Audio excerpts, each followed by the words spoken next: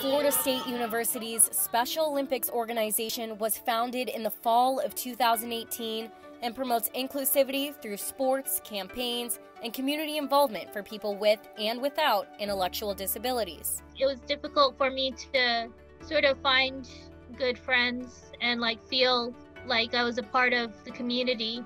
Being involved with Special Olympics really made the word inclusion come to life in my life. It was amazing.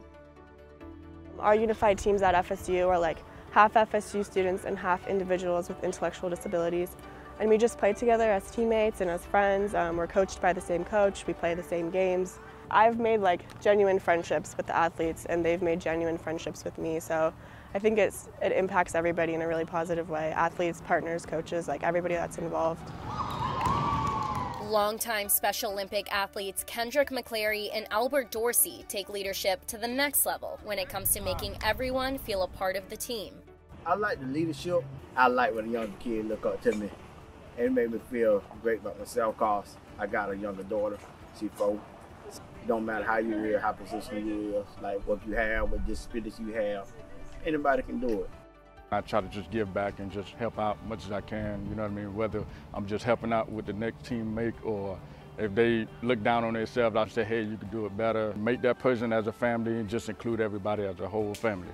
Family is very important to FSU Special Olympics members as they are currently working on a special project devoted to their former teammate and FSU family member, Kimberly Thompson.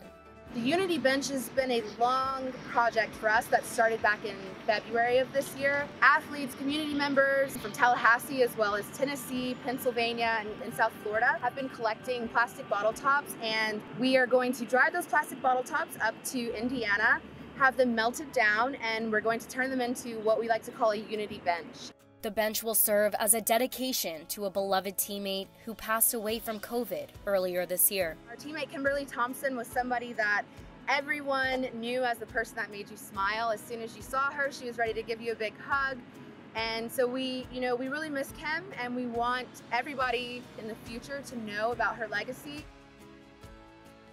Through sportsmanship, hard work, and collaborative projects like the Unity Bench, FSU Special Olympics has earned an extraordinary title, the first university in Florida to be named a National Banner School.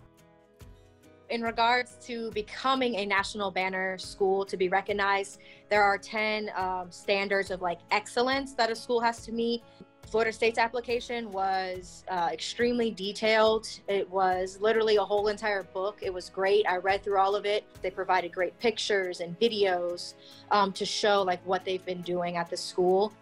Having this national recognition also gives us an opportunity to celebrate the steps that we've made. By no means do we want this to be an award that says we've done all we can do and our job is done. This is just the beginning.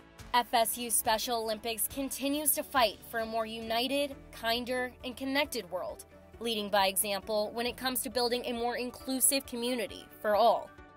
Inclusion is celebrating diversity and bringing people together, and we hope that by including people, we can continue to create a better world that more people feel accepted.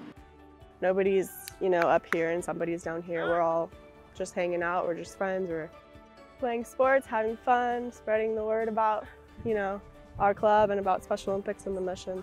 People really care for you, and it's not just a love for sports, but a sense of community involvement and camaraderie. I feel very included and loved.